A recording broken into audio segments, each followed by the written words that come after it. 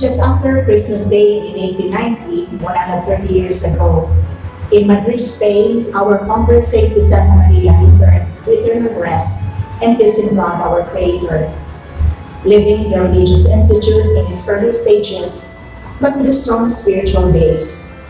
The spirit and zeal for servant girls and youth most in need. For us Christians, death is not a unique incident that destroys life. It is the culmination of a long process of dying, which is a progressive attainment of life. We die with Christ so as to rise with Him. In dying, we share His victory over death. And if we are truly with Him, we approach death as the final act of our emancipation from sin and its lethal effects.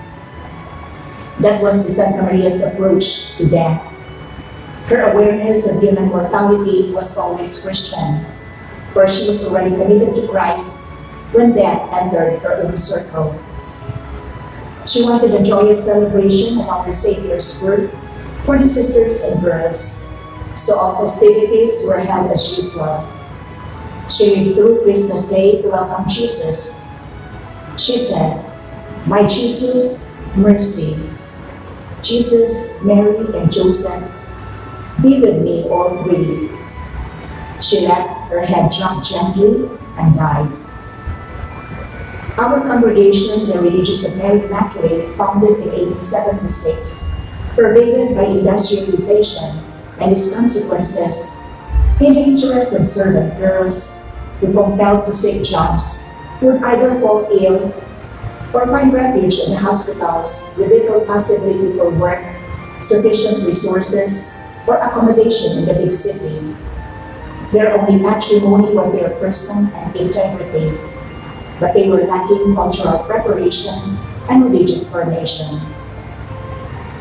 In the Philippines, since 1983, the congregation continues to reach out to poor young women, the kasamahan, the young worker, the young student and professional, the migrant, for welcome, guidance, and service of the gospel, education, and promotion in life. Vicenta Maria said, "A work of divine providence that offers appropriate remedies to meet the needs of the times, sending love, peace, and joy, and bringing to you this carol Vicenta Maria herself played and sang.